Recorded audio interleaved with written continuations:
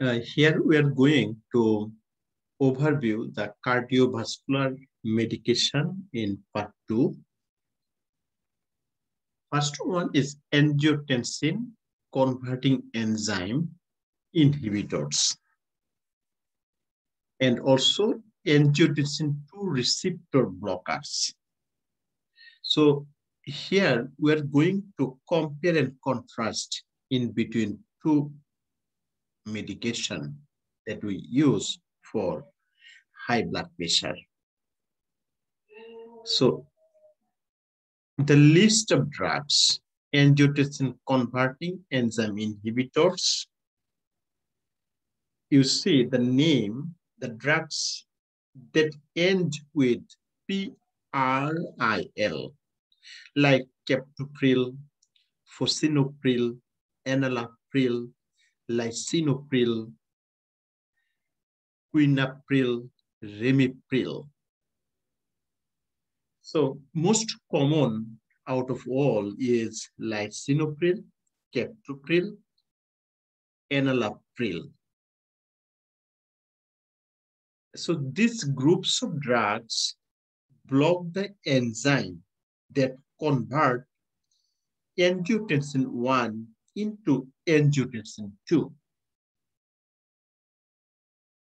Let me tell you here. So angiotensin converting enzyme, they actually blockade the defense pathway of angiotensin system. Let me short recap it. Liver can produce protein is called angiotensinogen. Angiotensinogen convert to angiotensin 1 in presence of renin, and renin released from the kidney. And angiotensin 1 converted to angiotensin 2 in presence of angiotensin converting enzyme that came from lungs or liver. And angiotensin 2 have a physiological roles, like they have a action over the kidney, they have a action over the smooth muscle, blood vessel, and also over adrenal cortex. Over the kidney, they constrict glomerular efferent arterioles and increase sodium and hydrogen exchange activities. Angiotensin 2, when work the vascular smooth muscle and causes hypertension, and over the adrenal cortex, they also secrete aldosterone. So angiotensin converting enzyme inhibitors like lisinopril, captopril, or enalapril blocks this level. So they are not convert angiotensin 1 to angiotensin 2, and angiotensin 2 does not participate or does not show their normal function. So they inhibit in this level and they produce the function. So now let me explain angiotensin converting enzyme inhibitor how work. They block the enzyme that convert angiotensin 1 into the angiotensin 2. Because angiotensin 2, this one, a powerful vasoconstrictor that will increase the blood pressure. And angiotensin 2 also causes the secretion of additional blood pressure elevating hormones in adrenal glands, we call aldosterone. So our drugs blockage this pathway and lower the blood pressure lower workload of the heart, vessel, artery, and veins will dilate it and helps the kidney excrete sodium in water. So this angiotensin converting enzyme works like this. The other group here is called angiotensin 2 receptor blocker. So these groups of drugs that end with certain, like you say, SARTN, certain, like losartan, valsartan, then telmisartan, olmesartan, but losartan is or valsartan frequently used medication. If you read the name blocker, so how they work? They blocks the effect of angiotensin 2 at the receptor site. So they also block angiotensin 2. And valsartan or losartan or angiotensin 2 receptor blocker lower the blood pressure and workload of the heart or blood vessel, arteries, and vein will dilate it and helps the kidney to excrete out sodium in water. So, little bit description about angiotensin converting enzyme inhibitor and angiotensin 2 receptor blockers. SCE inhibitor prevent the peripheral vasoconstriction by blocking over conversion of angiotensin 1 to angiotensin 2. And ARB means angiotensin 2 receptor blocker prevent the peripheral vasoconstriction. So vasoconstriction prevent. Vasoconstriction prevent. So blood vessel get dilated. When blood vessel is dilated, blood pressure go down. Also secrete aldosterone and block the bindings of angiotensin 2 to type 1 and angiotensin type 1 receptor.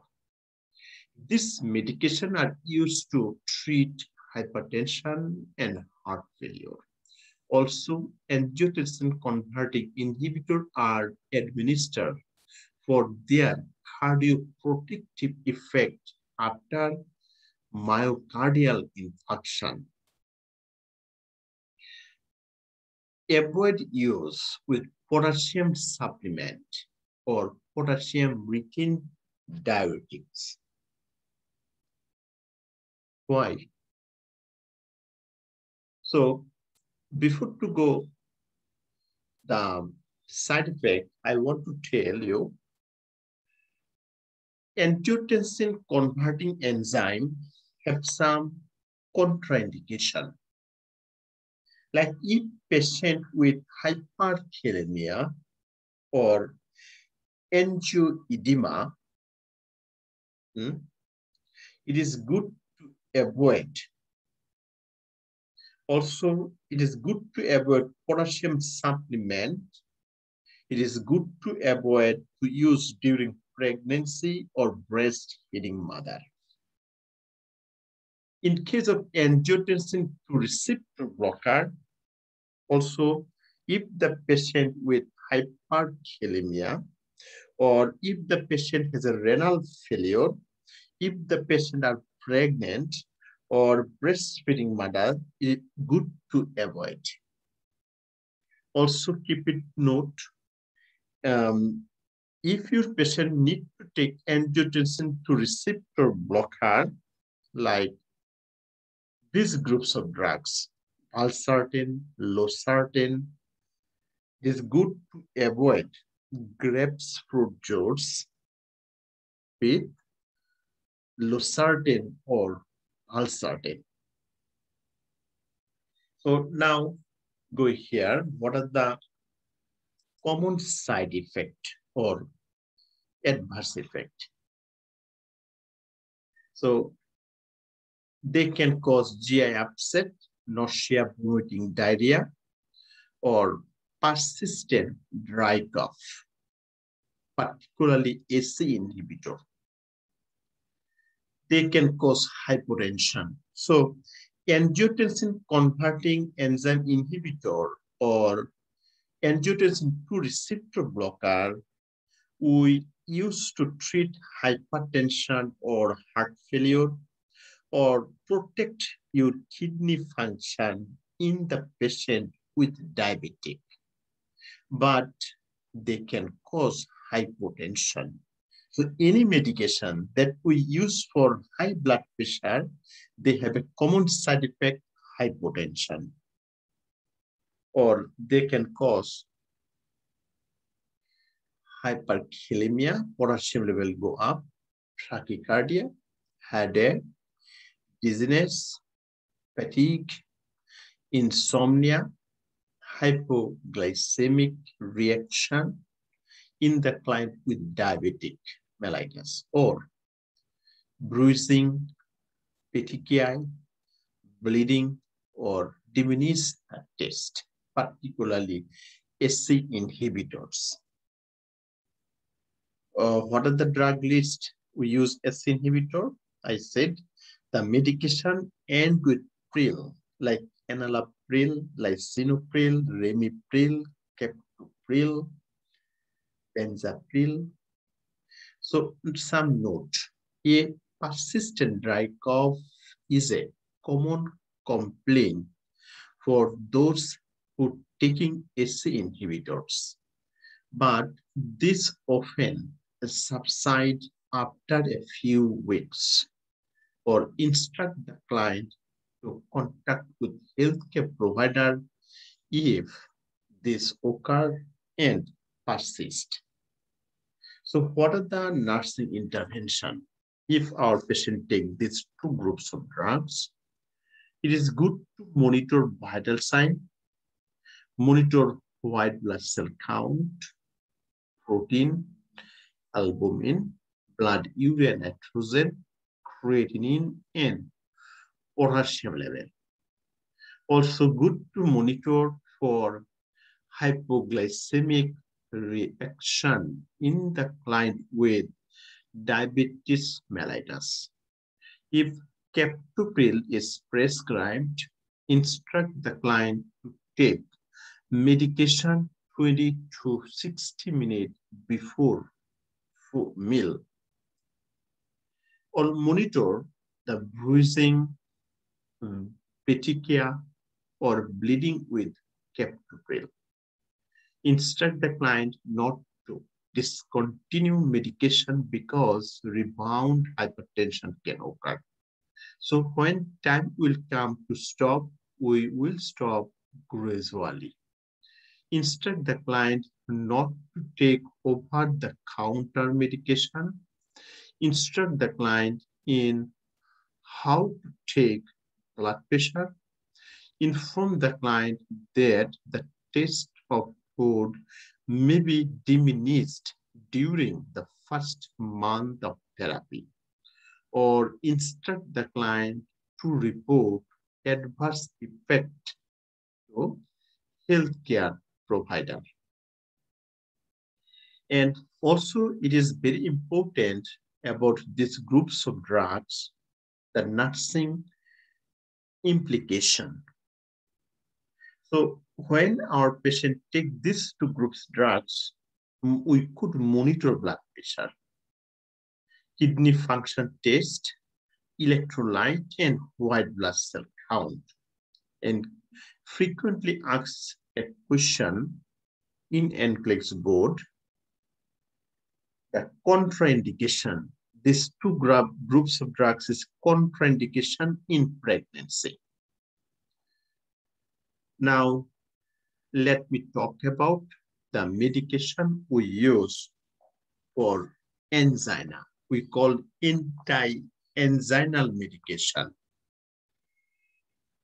Because of angina or treatment of angina, we use vasodilator. It is called anti-anginal medication or organic nitrate or vasodilators.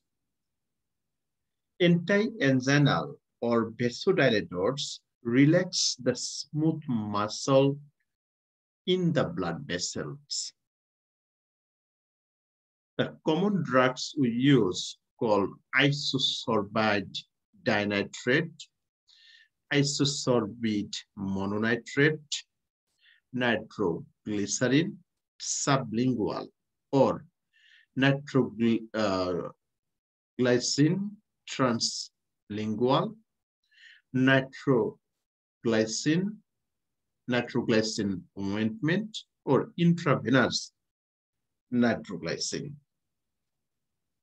And some books said we can use also nitroprusside or nitroglycerin, right? So now here, priority of nursing action. So if our patient have angina, or if when we give the nitroglycerin, what are the procedure we have to give it? It is very important, and NCLEX board frequently asks about this. The chest pain in a hospitalized client with a cardiac disease. One, quickly assessment the client, specifically characteristics of pain, heart rate, rhythm, and blood pressure. The cardiac pain starts left part of heart, and then it radiates to the left shoulder, left jaw, and then radiate up to the left arm is the typical nature of cardiac pain. And then administer a nitroglycerin tablet sublingually, stay with the patient, and reassess in 5 minutes. Admin another nitroglycerin tablet sublingually if pain is not released and the blood pressure is stable. Assess in 5 minutes. Again, you go for assessment. Administer a third nitroglycerin tablet sublingually if pain is not released and if blood pressure is stable. Reassess in 5 minutes. Contact the healthcare provider if the third nitroglycerin tablet does not release the pain. Also, document the events, action taken, and the client response to treatment. So nitroglycerin is a drug of choice.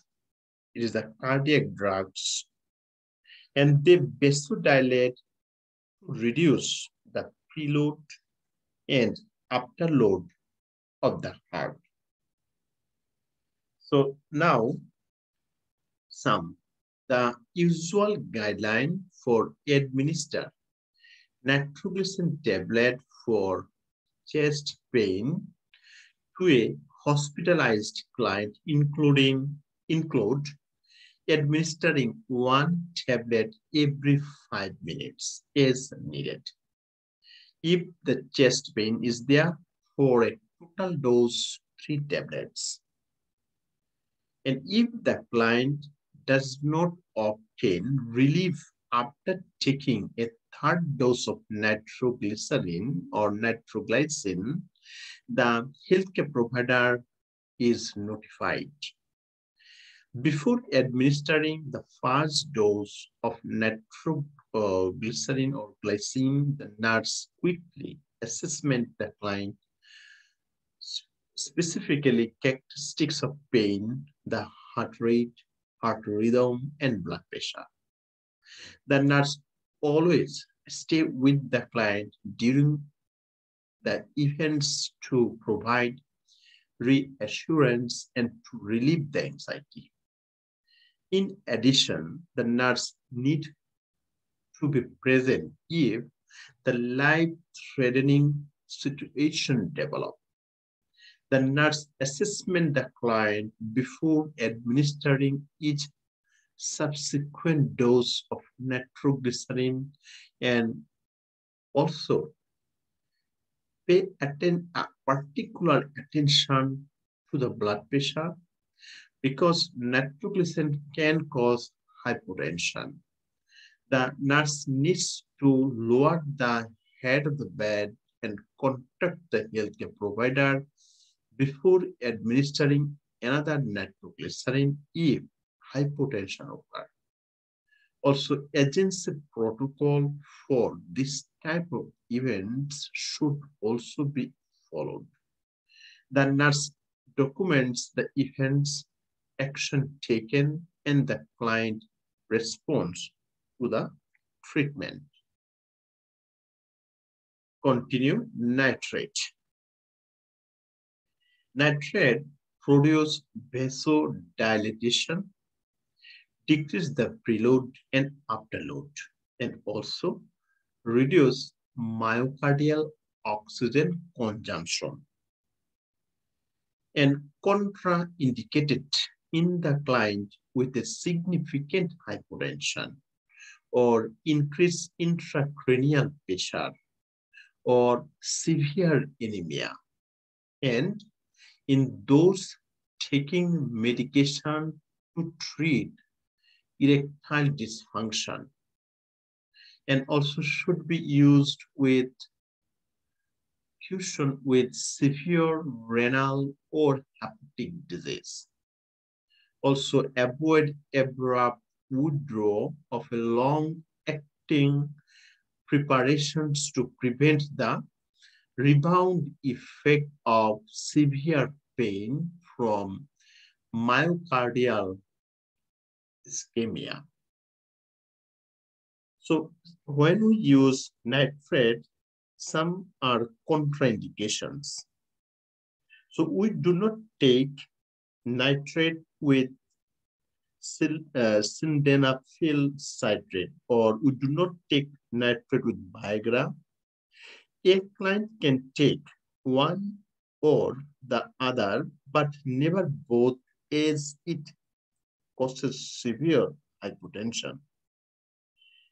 If we give nitroglycerin sublingually, a nurse can give only up to the 3 tablets over the 15 minutes, right? That we learned a few minutes ago.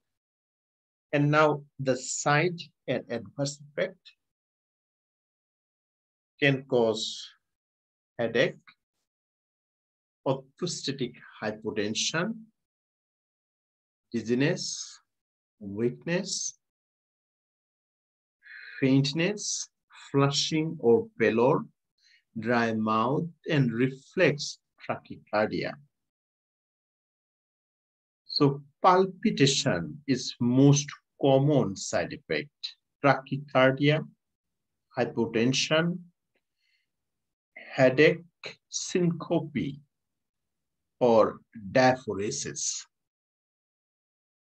So sublingual medication, Antianginal sublingual, if we give, then it is important to monitor vital sign, offer slips of water before giving because dryness may inhibit medication absorption.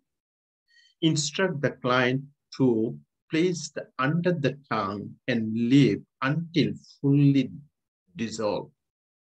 Instruct the client not to swallow the medication. Also instruct the at-home client to take 1 tablet for pain and to immediately contact emergency medical service if pain is not relieved. Sublingual medication continue. Inform the client that a burning sensation may indicate that the tablet is fresh. If the tablet is fresh, instruct the client to store the medication in a dark and tightly closed bottle. Instruct the client to take acetaminophen for a headache because this medication can cause headache. Translingual medication or spray. So instruct the client to direct the spray against the oral mucosa. Instruct the client to avoid inhale the spray. Sustained release medication. Instruct the client to swallow and not to chewing or crush the medication. If we use the transdermal patch, instruct the client to apply the patch to a hairless area and using a new patch and different site each time. As prescribed, instruct the client to remove the patch after 12 to 14 hours and allowing 10 to 12 patch-free hours each day to prevent the tolerance.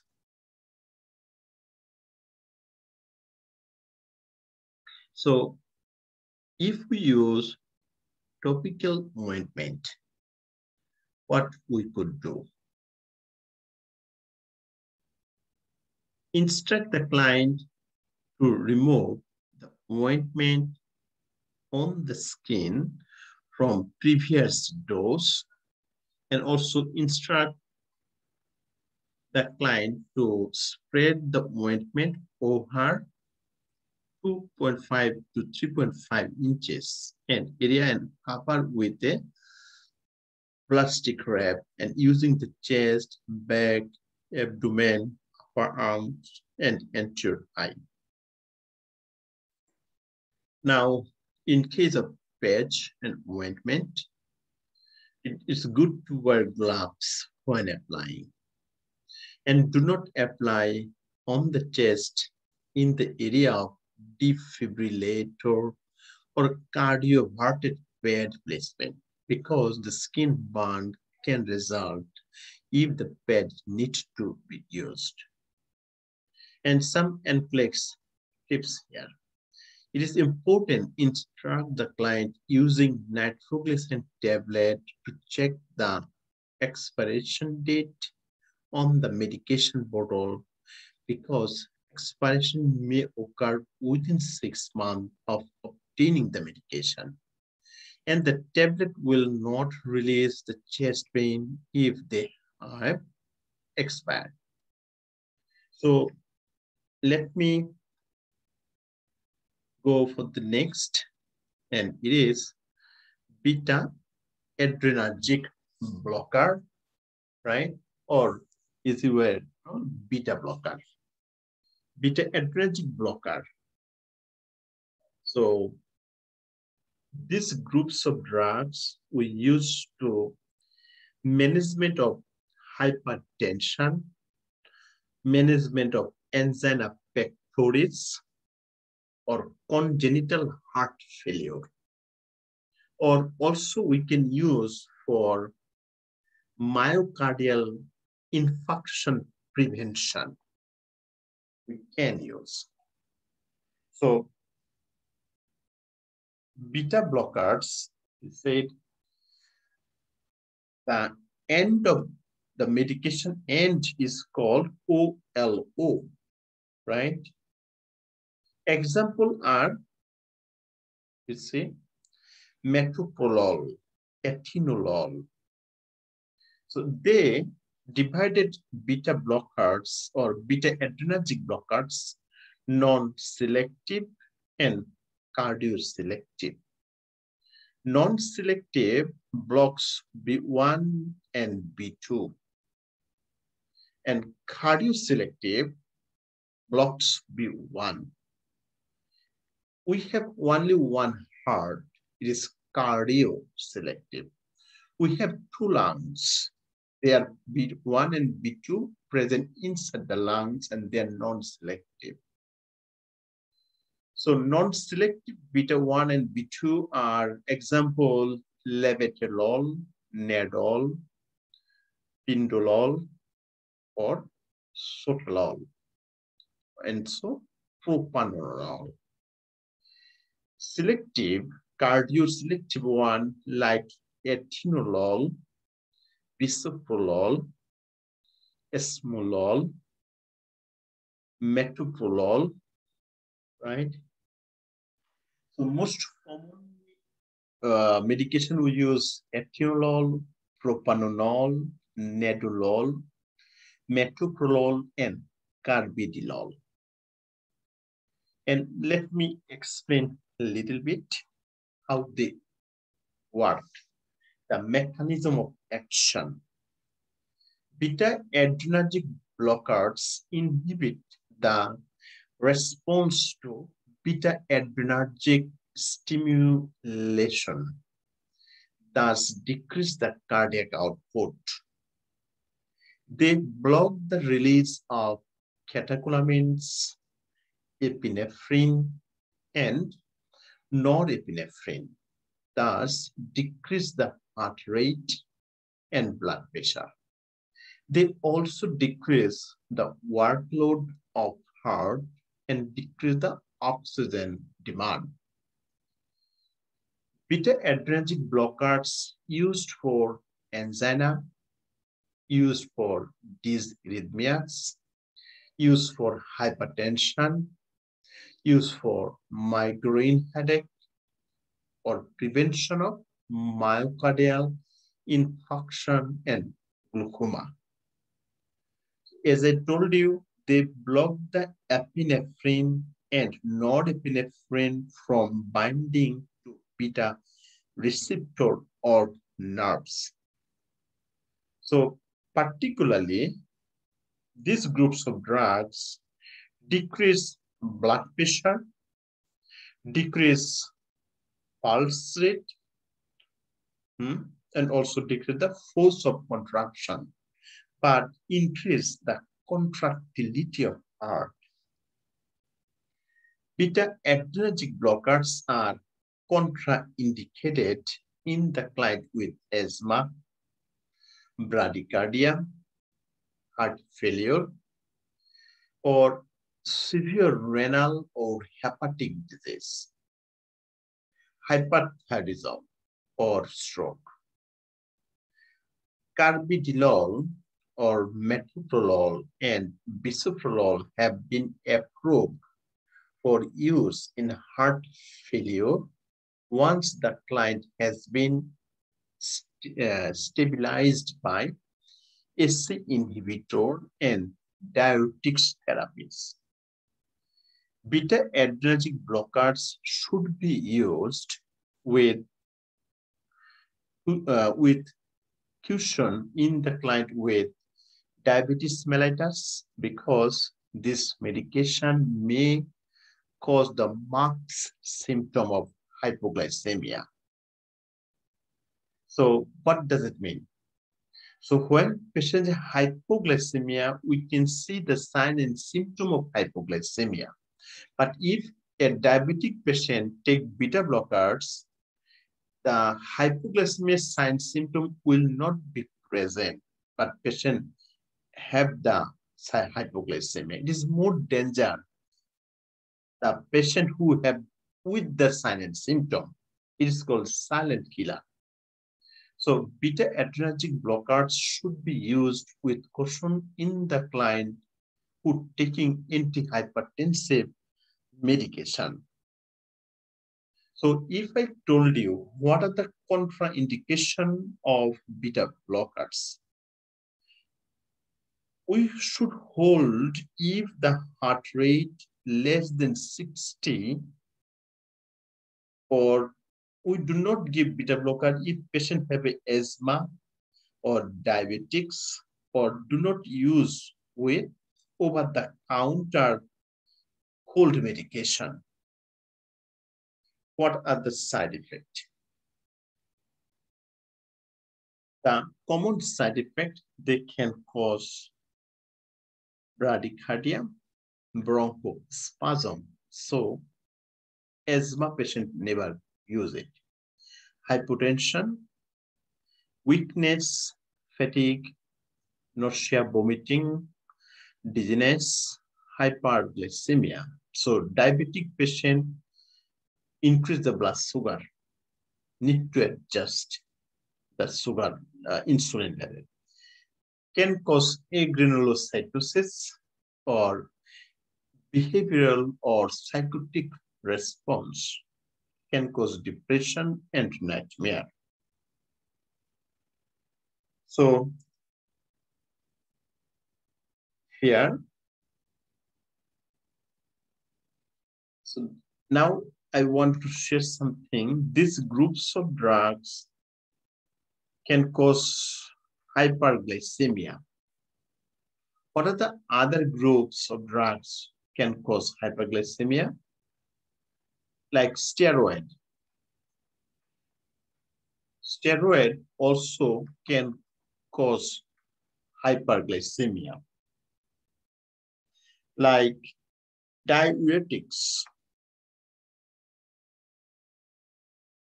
Diuretics can cause hyperglycemia. And what the third drugs can cause hyperglycemia? Beta blocker, right? Beta blocker.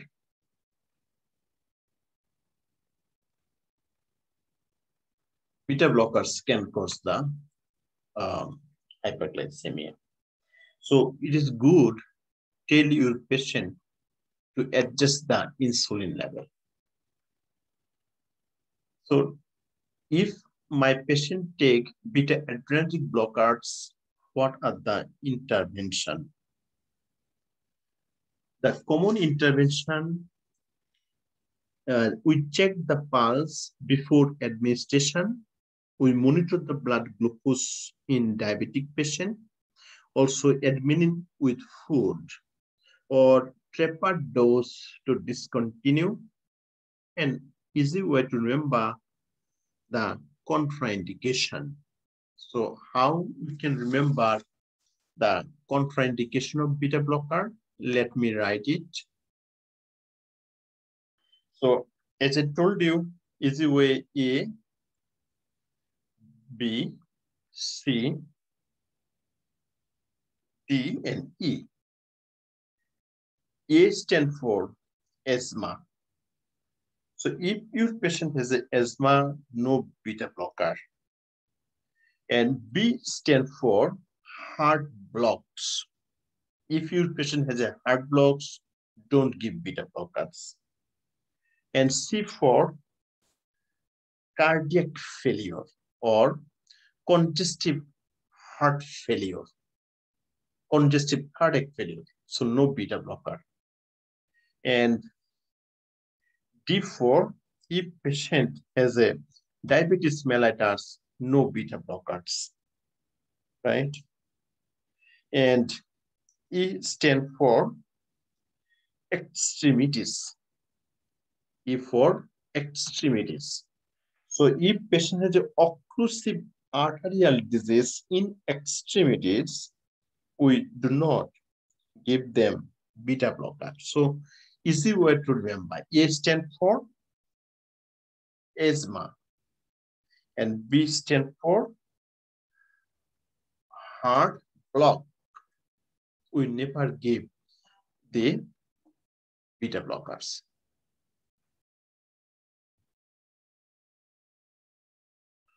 We monitor vital sign, withhold the medication if the pulse or BP is not within the prescribed parameters.